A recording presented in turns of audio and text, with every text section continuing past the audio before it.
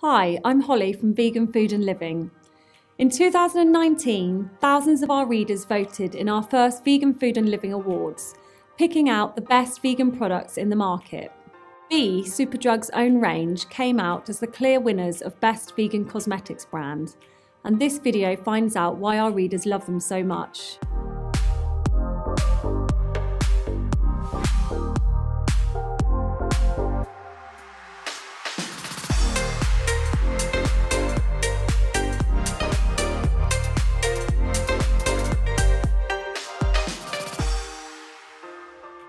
Superdrug actually launched B back in 2013, way before the vegan and cruelty-free movement became mainstream.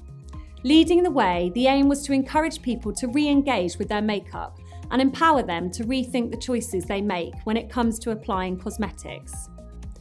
The range featured 140 different products, from light coverage foundations to mascara, lipsticks, and also skincare. That's all vegan friendly. This has only increased since to make the B range the UK's largest collection of vegan and cruelty-free makeup and skincare. But it didn't stop there. The B range now also includes beauty accessories and men's grooming, with more to launch soon. Earlier, I caught up with makeup artist and B Cosmetics ambassador Cassie Lomas to find out more about the range. I first discovered B about 5 years ago. And I went in store and I saw the range and I was like, straight away, wow, I love it. It's just me. It was kind of everything that you wanted to have in your makeup bag. I can't really pinpoint what I liked most about the range, but what really sticks in my mind is the colours and the textures. I found that everything was so wearable, and each individual product the texture was great, the colour was great. It was something that I'd want to wear, so instantly I had that kind of really nice, connection with B. I would say tutorials are a great way to learn some skills, but try and focus on things that suit you, that's your style. So use the techniques that you learn, but keep it personal to yourself by choosing your own colours and your own textures.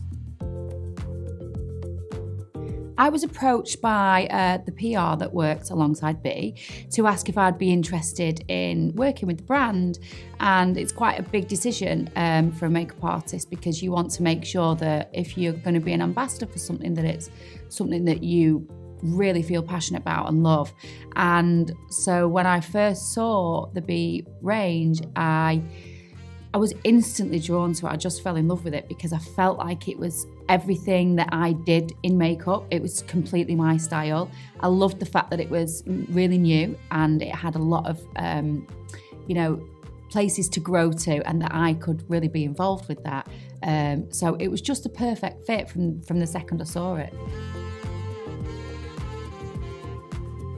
Okay, colour matching is quite a tricky one, because sometimes you can be in a store and you can be sold a shade and then you can get it home and it doesn't look right. I always say go into the daylight. Try and check your colour on your chest, because you have to have an overall complexion.